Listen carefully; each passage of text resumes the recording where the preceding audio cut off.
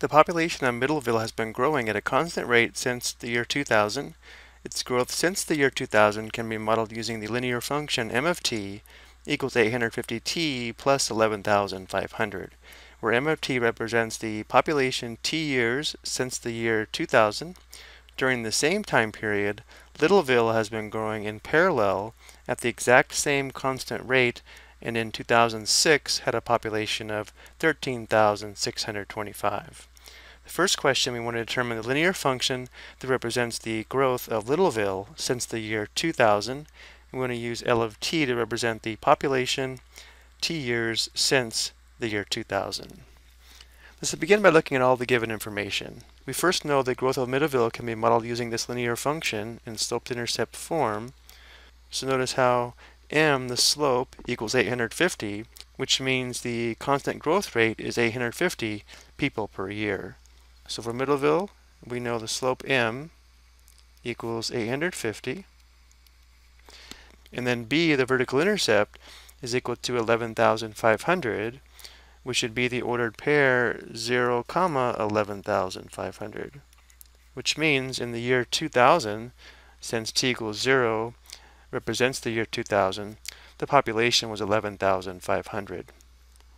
Now for Littleville, we're told that it's growing in parallel at the exact same constant rate, which means the slope, or the constant rate of change, is also 850, or 850 people per year.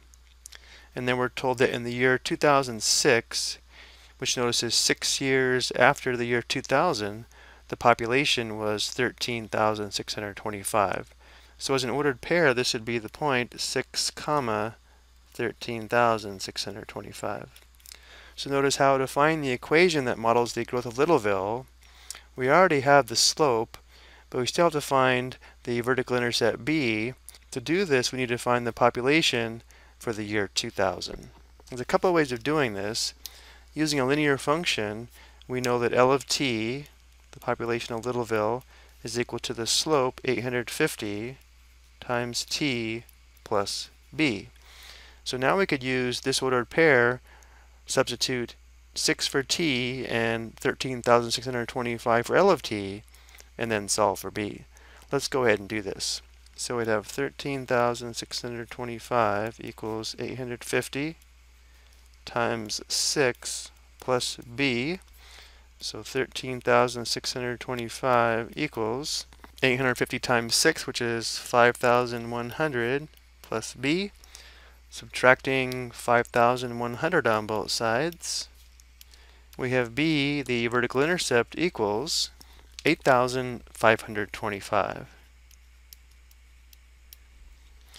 Which means our linear function L of t equals 850 t plus 8,525.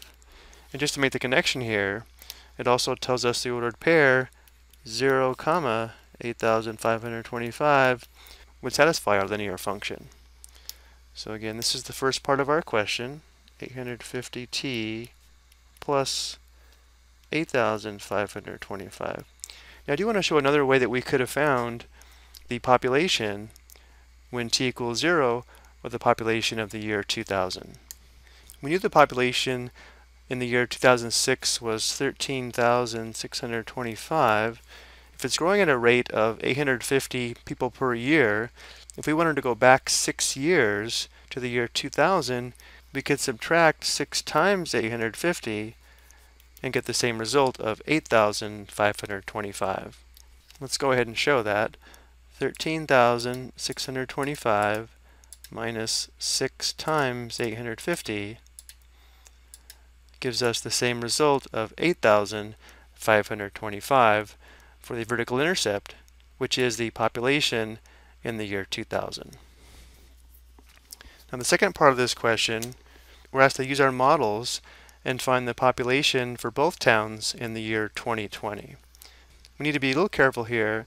We're not going to use 2020 for the value of t. Remember, t equals 0 represents the year 2000. And since 2020 is 20 years after the year 2000, we want to find the value of m of 20 as well as the value of L of 20. if we're ever not sure what value of t to use, we can always take the desired year, in this case 2020, and subtract out the base year, which was the year 2000, or the starting year, which will give us the value of t. So for m of 20, we'd have 850 times 20 plus 11,500. And for L of 20, we'd have 850 times 20 plus 8,525. And let's go back to the calculator. So 850 times 20 plus 11,500 gives us the population of Middleton in the year 2020.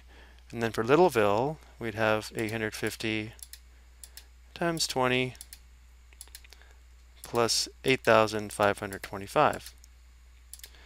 So the population for Littleville would be 25,525. So again, we have 28,500 here, and we have 25,525 for Littleville.